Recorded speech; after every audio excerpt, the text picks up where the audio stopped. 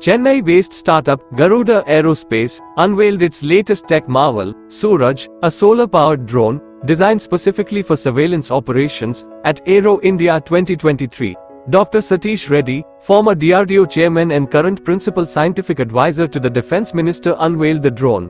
SURAJ is an ISR, intelligence, surveillance, reconnaissance, high-altitude drone designed specifically for surveillance operations, providing real-time information to the High Command and protecting Jawans on the ground.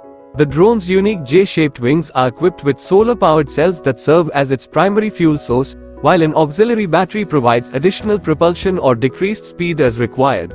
The drone will carry a versatile payload of high-resolution zoom cameras with thermal imagery and foliage-penetrating LiDAR sensors with a maximum capacity of 10 kilograms. This cutting-edge technology will capture, process, and transmit photos and videos in real time. It has an endurance of 12 hours and can fly at an altitude of 3,000 feet.